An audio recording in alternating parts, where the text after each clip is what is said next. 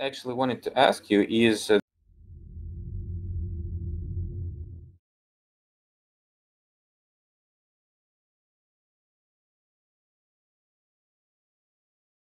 if we're parents, family, so on and so forth, everybody is someone to something, like a mum, a daughter, a sister, an uncle, an auntie.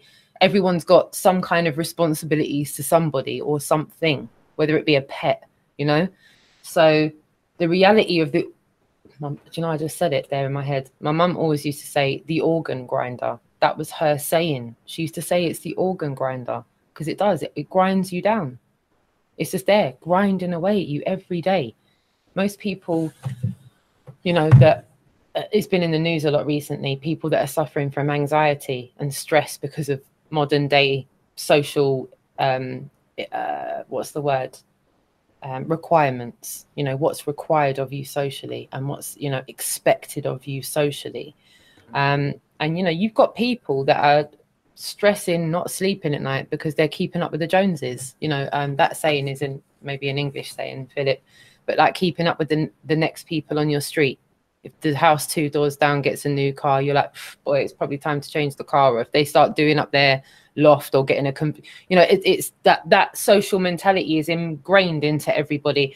If their friends are going on 3 holidays a year, they must do the same. So they need to put more hours into work, less time away with the family, this, that, and so it's all a servitude. It's all some type of servitude, whether it's to the taxman, whether it's to your employer, whether it's to graft for your own homesteads. It's all time. Yeah, what are we talking about actually? Two holidays a year. It's like, you know, a miserable amount of time. Well, that they didn't end slavery, did they? They just gave it perks and renamed it. Yeah. You know, you can imagine people sitting around going, listen, these people are not going to buy into this for much longer, man. They're not really feeling this whole getting whipped and moved about the place. So I'll tell you what we'll do. We'll give them a proper plot of land. We'll let them call it there. We'll gauge their life, their mortality, and we'll call it a mortgage. Yeah, because we're gauging their mortality. We reckon that person's probably good for about 40 years labor. We'll let them own their little plot of land for a bit, but we won't give them the land. In England, we call it a freehold. So if you have a freehold, you have the land that your house is on. If you have the leasehold, you've got the lease for the property for that amount of time, so on and so forth. And you'll have people, you know, living their whole life to that career commitment, if that makes sense. And that's fine. That's brilliant. But that's what society has made for us, if you understand what I'm saying. Like the Monopoly game, it's already been set out. You have no choice but to go round and collect your 200 each time you go round. Yeah, and your kids watching you. Yeah, you got to hope you roll the dice better at next time and not land on so many hotels so that you end up with more money on that next loop. If you want to call each loop a year, fine, each loop's a year. But you where are you gonna go, bruv? Honestly, where are you going? You can't go anywhere else. Everywhere's governed. Tell me where you can go to walk away from that. If I wanted to walk away from that tomorrow and do my own thing, please tell me where I can go. Put me out my misery. Chat room, put me out my misery. Comment section, put me out my misery. Tell me where I can go, where I don't have to be governed. Even people that live north of the 60th parallel, yeah, in that north part, they're governed. They cannot fish on the Yukon 52 weeks round the year. They're governed by the local government. You can only fish then. You can only kill then. But hold on, you guys are homesteaders. You own the land you live on. Why can't you? Oh, because you're still governed. So you're not. You haven't walked away. You're still governed. Yes, there's still. Where are you not governed? Is it just the nomads, or are they governed as well? They are, aren't they? They can't kill certain times of the year. They can't go into certain territories and kill because it's not no man's land anymore. It's governed. I'll leave you a link in the description to this video to one guy's film. He's filming like it's like already a 5th film, and he's filming the places where you can still live like this, where you cannot, like, almost no governance at all. And we have those places. Did you say almost? Did you say almost? The only contact that they have is when they exchange what they made, like fish or caviar. because there will be some glitch. There'll be some glitch to it where they have to do something. Yeah, that they need money to buy their snowmobiles, guns, and all this stuff. So they exchange sometimes, and they exchange with traders, and the traders give them money, and they buy some arms for this money. So this is the only way they are controlled. And they vote like once a year. They don't even have a road to there. So it's like only in the summer, and in the winter you can go on snowmobile. So wow. So that is probably about as good as it's going to get as far as not being governed is concerned. But they have all the nature in their hands. They have forests to hunt. They're completely subservient to nature. Nature's either going to make them or break them. And that's another thing that we've been completely disconnected from, living the life that we have to live. Everyone relies on their supermarket. Yeah. That guy called this movie, this documentary, Happy People. It's like Happy People 1, Happy People 2, Happy People 3. Oh, nice. Yeah, I'll take a look. I'll definitely take it. He has the subtitles in English, so it's very interesting to watch this, series. It's like very relaxing and throws back very interesting. So it's like almost no governance at all. Nice. I'll take a look. But yeah, I mean, that's pretty much where it is. It's at the point where you kind of, you're forced into it. It's not called slavery anymore. It's employmentship with perks. 28 days paid holiday. Lucky us. But the community is still this predator community, this parasitic community is growing and growing and spinning around, and it's trying to engage more people inside, and it's like a meat processor. You can't put the meat back inside the meat processor, so it can't be the same anymore after it's processed. Yeah. So and we have what we have. We have the broken mind of our kids, which are totally affected by all those gadgets and devices that surround us these days. We have the education system, which enslaves the person and totally, leaves them only the time to work and sleep. Well, they're all internationally governed by the ministries of education, the same ministries of education that govern your country and mine, and govern every other country. If you look up all this, international activity, it's all concentrated in education, science, and central banking. And space station, of course, and Antarctica. This is where it's like going on forever. So I'm glad we had this conversation. Can you do me a favor and name any other group of people that are more attacked by mainstream media than globe deniers and flat earthers? Could you please name a group of individuals that are more attacked by mainstream media than flat earthers and globe deniers? Media. Who else gets taken on TV just to get ridiculed? Who else? Yeah, I mean, we have like one position. No, but I mean, let's face it. Every time a flat earther is taken on television, they're taken on television to get ridiculed. Purely to get ridiculed, never to get taken seriously. Always a hit piece. Who else gets more attacked than that? Yeah, take a look back for 20 years ago. Like, it was one radical position is that we have a space filled with aliens and all those, unidentified flying objects everywhere, pictures of them, so many UFO researchers. Yeah, that's probably about the only people I would say that get as ridiculed as much. People that they believe them, and they believe them. No, Philip, though, listen, hear me out on this, right? Okay, I'm not making any claims, right? It's just a thought, okay? Where I haven't seen any definitive proof of proper circumnavigation, right? From what's claimed to be the North Pole to the South Pole, back to the North Pole, up again. I've seen what they claim that to be as going down to the South Pole, going west a bit, and then going back north. That's not what we're talking about here. We're talking complete rotation of the claim that's been made, like they do on the equator. Yeah.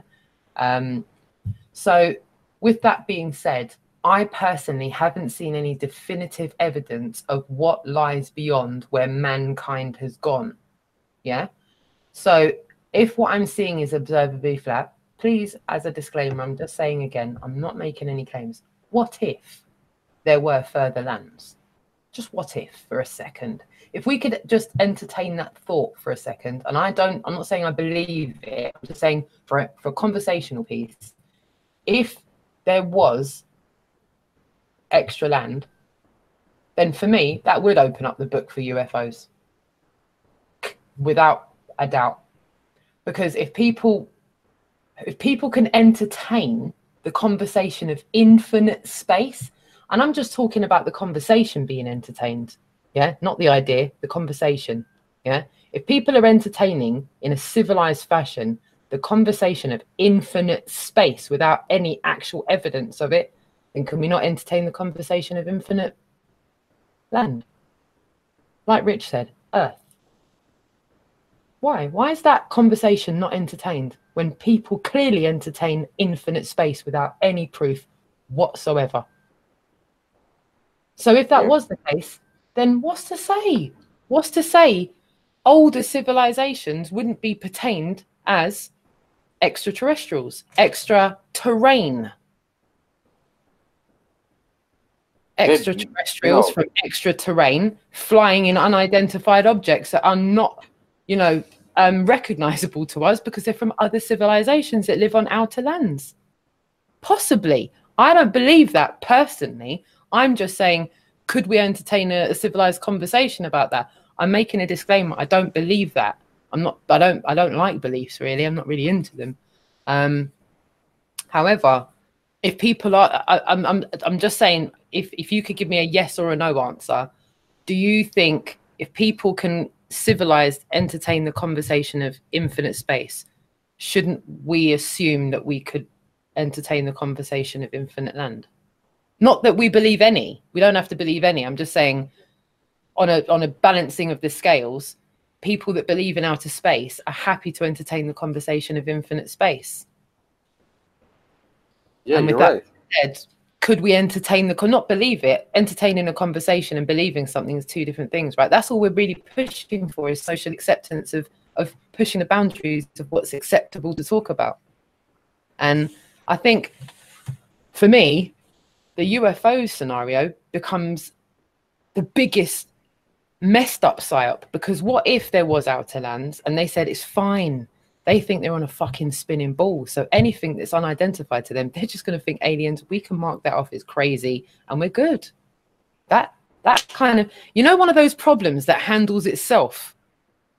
Like UFOs could be the biggest joke.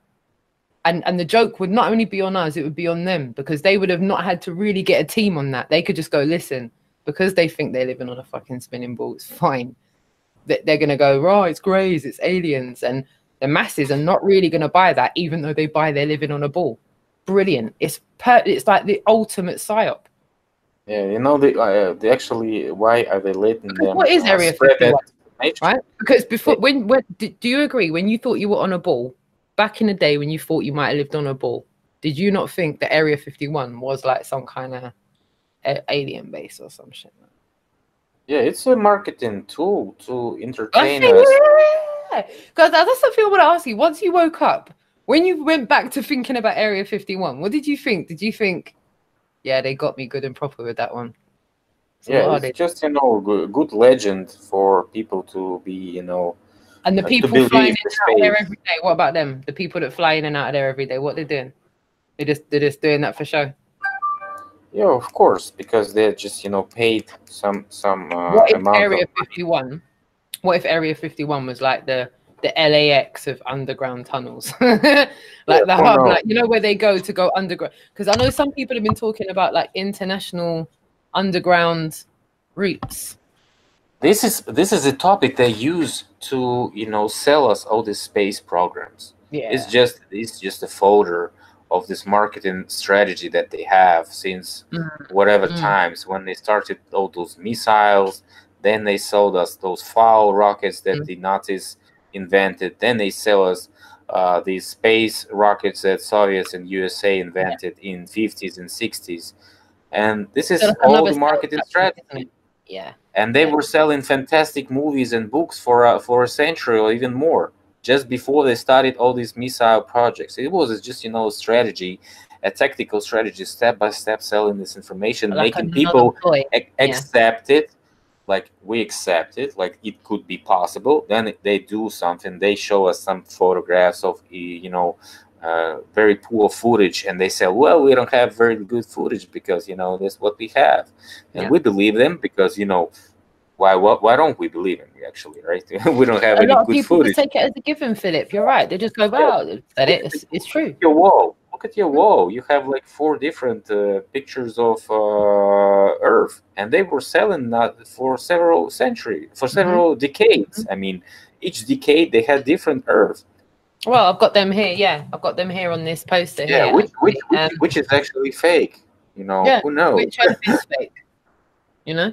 And this is what they actually doing. They selling out all those fantastic movies from Hollywood instead of, you know, actually showing some decent proof of a ball or globe or whatever, you know, or practical usage or efficiency of these programs. We don't have them. All they are is a load of smaller pictures stitched together and placed over a blank 3D sphere to form what you readily accept as proof of your ball. I think they just, you know, figured out that it's why very... underneath the globes it says not for educational purposes. Yeah. There's a little disclaimer underneath the globes that says not for educational purposes. Yeah. I think they just, you know, figured out that the Hollywood makes a lot of money, and it's the best way to, you know, put their graphic officers, CGI officers into the Hollywood. They don't even have the so practical officers in their NASA agency. They all the graphics they make is like really, you know, doesn't even worth $1 million. You know, they're just, you know, so cutting the expenses, probably making so much profit from NASA, you know, because all these budgets are huge, but who's making profits? Correct. And Hollywood can, you know, make you revenue. Where's that money going, really? And people believe in Hollywood because it's more effective.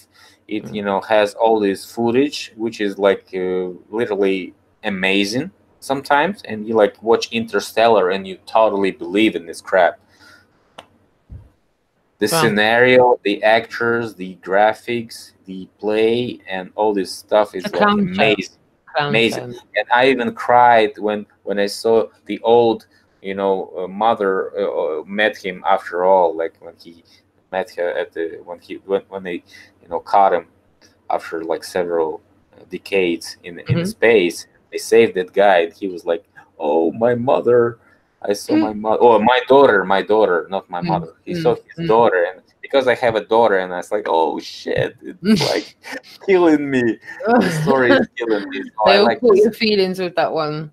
They got the heartstrings. They do, though. They know what they're doing, Philip. They know what they're doing, man. They know how to do it to people. Because the Hollywood are professionals, and NASA actually are students. You know, they're students. A bunch of Satanists, man. They just stealing money. They believe in the devil. Listen, like, I'm not really big on religion in general, but if you want to look at these puppets and how they wanted to talk about the Easter worshippers, that was like the key word of the day, Easter worshippers. They didn't even want to recognize. Yeah, Easter is literally the word that is the key to all the religion. I've been researching it. So east like is where the sun comes from. Sun comes from the east, and that's why the goddess of the spring and the forest was called Istra. Istra is one ostrich in some countries, and Nordic.